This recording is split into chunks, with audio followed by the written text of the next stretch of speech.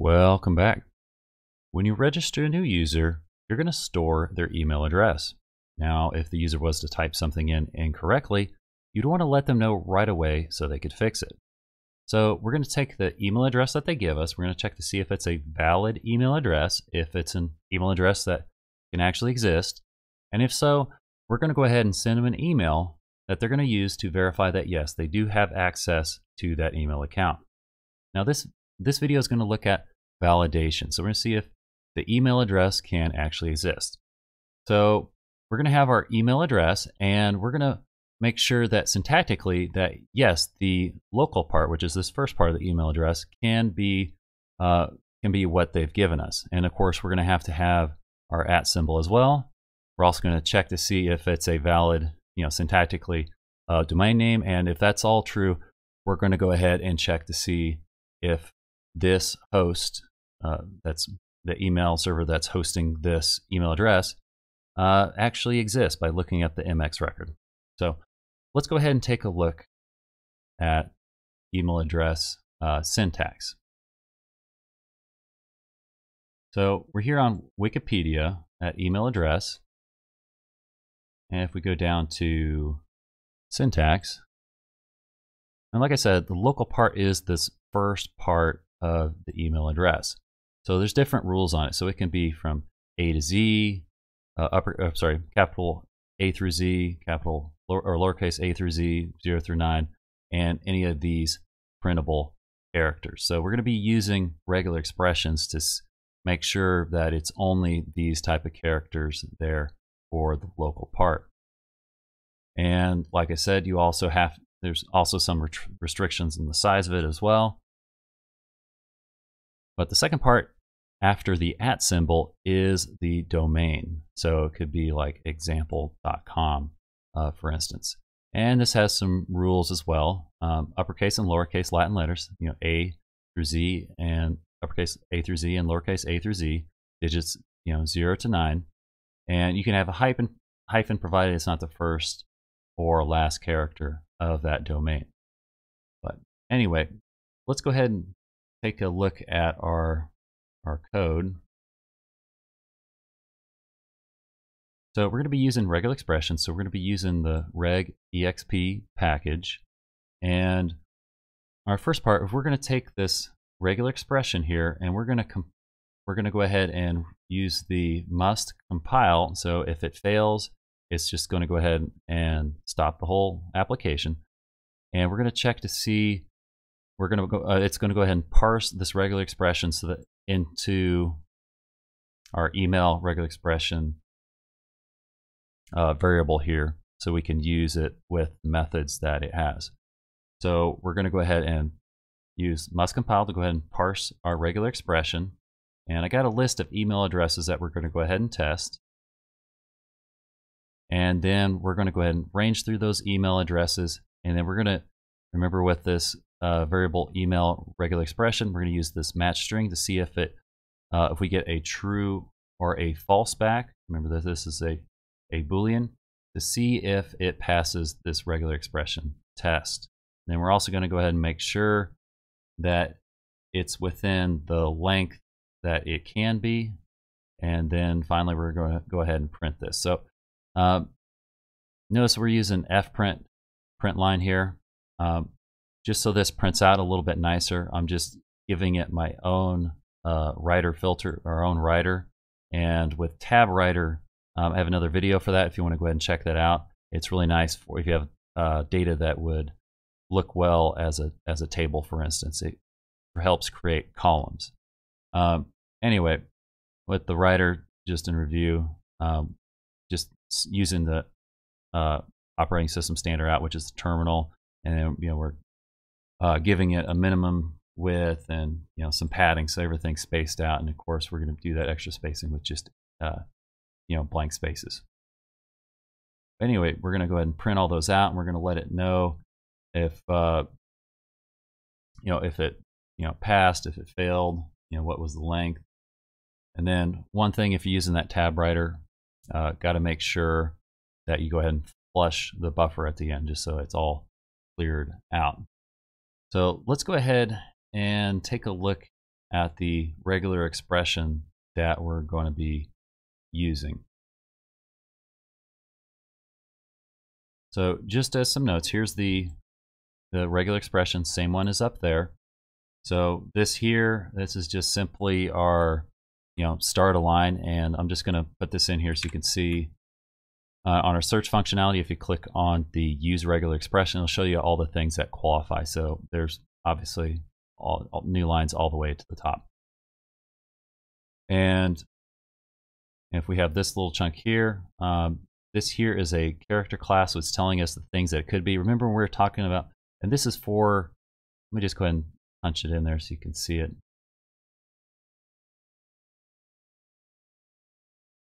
So we have 3 different valid email addresses. So this is checking to see if we have a valid local part of our email address. So this here is a character class, and it's telling the different things that we can have in there. Remember that we went over, we were looking at Wikipedia, it said, hey, lowercase a through z, uppercase a through z, 0 through 9, and then, hey, these printable characters right here, these can also be used. As you can see, all 3 of these are lining up. Even, like I said, these weird printable characters can technically be in an email address. And of course, we have to have our @ symbol to separate the local part and the host. And then, of course, we have another character class here saying, hey, at the start of our domain has to be uppercase or lowercase a through z, and are either 0 through 9. So let me go ahead and just plug that in.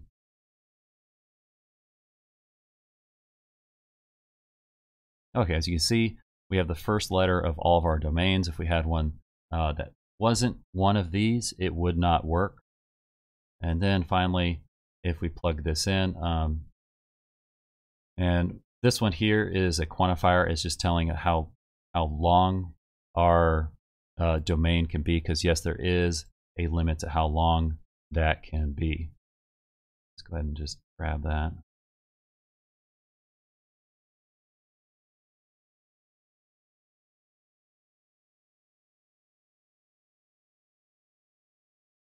Oh, and this one's can't have that.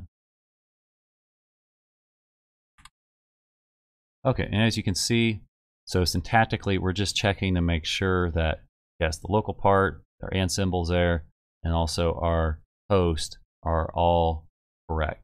I got a video on regular expressions. I'm not going to dive any deeper than this for this one, but just as a brief little overview. So again, we're going to go ahead and parse our regular expression. Let's go ahead and take a look at that. And so I'm in the regular expression package, and notice this regular expression data type. Go ahead and take a look at that. Is a struct, but it has many different methods here. So we're going to be using this function must compile because it returns this data type, and then we'll have access to all of these different methods. And let's go back to our code. So we'll compile that back. We'll get back that struct that gives us access to all those different methods. And then, like I said, we're going to go ahead and range through our list of emails. And then for each one of those, we're going to go ahead and use that struct that we created, use the match string function. And let's pull that up. And match string reports whether the string contains any match of the regular expression. So we're going to look to see if, yes, it does qualify, or no, it doesn't. Does it match that? Does it qualify? Do we find a match for that regular expression that we have parsed into our email? Go back to that. We have a match with the regular expression that we have parsed in here, that we parsed from up here. So we're either going to get a true or false, and then down here we're going to go ahead and check the length as well, because the length can only be between a certain, it can't be less than 3, because you're going to have a dot and a uh, for your domain, like it's a .com or .whatever. And then of course it can't be too long either. So we're going to go ahead and check for both of those, and then we're going to go ahead and print both of those off. And like I said, we're going to use our own writer filter, so that way we can make it look nice and organized. So go ahead and run that.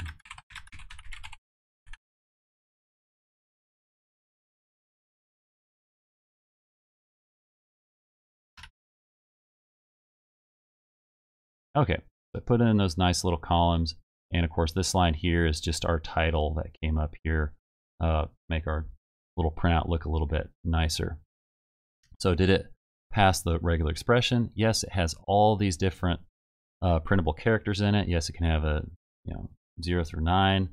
That is perfectly fine, and all these have the correct length. Now if I go back up here, I went ahead and just commented this one out just so you could see that yes, you can't have something ridiculously long. But if I would allow that one to go through, it would fail, but it would also throw off all my columns, because it's just, when it prints that one out, it would be exceptionally long. Anyway, and of course, Jane Doe at email.com, yes, syntactically that is correct. And then same thing with this one, because yes, we said uppercase and lowercase are just fine. Yes, you can have a dot in the middle, that's fine. You can have a hyphen in the middle, that is also fine. And yeah, if you could get a hold of an email address that's just one letter, would be pretty sure they're all taken from most email servers anyway. Yeah, that's perfectly fine as well. And of course, yes, we do have to have the @ symbol. And then this one here, you can't have a semicolon, because no, it's not one of those printable characters. And and like we said here, this one comes back false, because at .com, you can't have a hyphen at the start there, and of course you can't have it at the end either. Can't have one of these guys back there as well, because remember, looking at our regular expression, it was saying no, you can't have one of those there.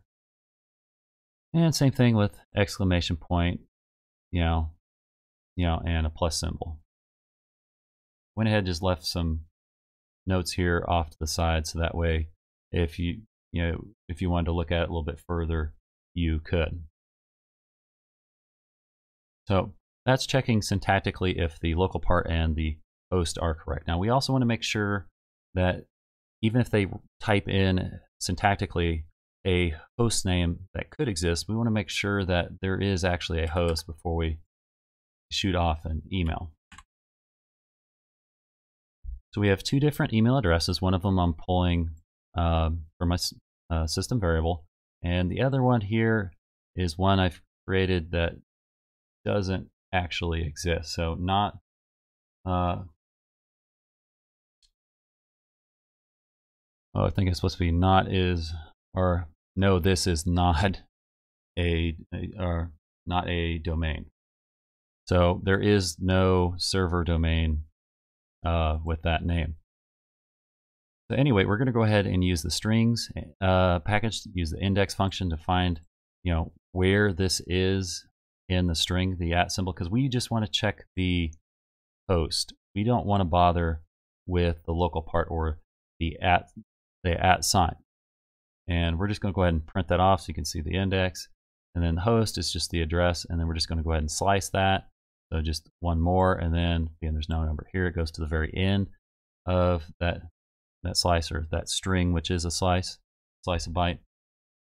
And then we're going to go ahead and just print the host. Let's just go ahead and run that.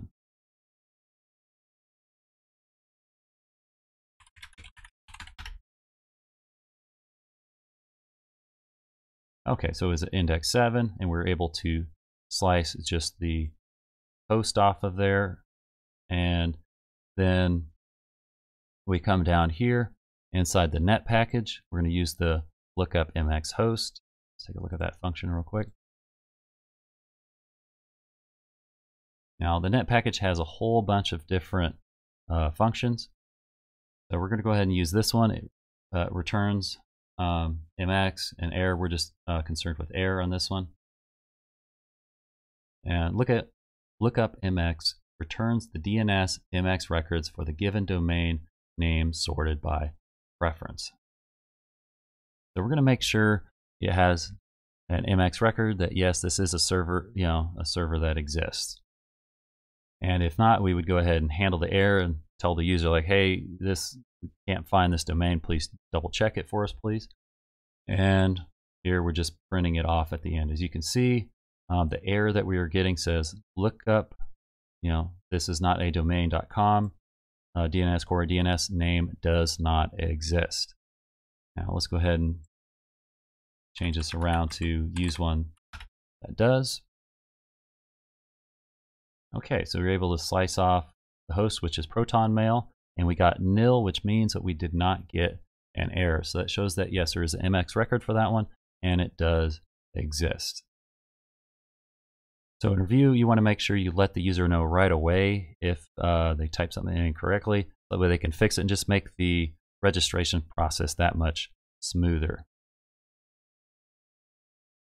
So in review, yeah, we're parsing our regular expression, and then we're going to be using that to see if we find a match for all the different ones. And if not, then we're going to let the user know like, hey, this is not a valid email address. Please double check it, please. And then eventually we're also going to go ahead and double check the host syntax as well as if there's an MX record, so we know if that server does actually exist. So anyway, I'd like to a lot of people have been sharing my stuff on different platforms, so really thank you very much for that.